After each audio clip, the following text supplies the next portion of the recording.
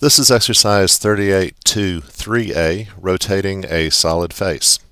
Again, I'm in the SE box drawing file in the Steps Lesson 38 folder. We are continuing with the solid edit command routines.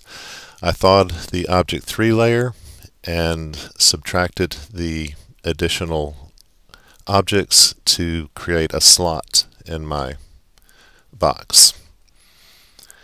Okay, I also reset it to the wireframe because it's a little bit easier to see what we're doing with the wireframe visual style. Okay, we can begin using the solid edit routine. Modify, solid edit, rotate faces. Okay, we want to rotate our slot. Make sure I get all of the faces involved. Remove that top face because I didn't want it.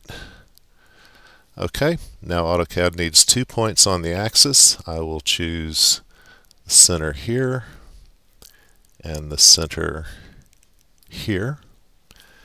And I'll give it a rotation angle of 45 degrees. Rotated our slot. Okay, once again, there's an easier way. Let's undo that and just use the rotate command, just a simple rotate command. Okay, AutoCAD wants me to select objects. I will hold down my control key and select hopefully all the objects involved in the slot. There we go. Specify a base point. We will select the center. Say the center here. Okay, and I will rotate my objects 45 degrees. Okay, there you have it. All I did was use the rotate command instead of the solid edit command. Faster, easier, and it got the job done. Save your drawing.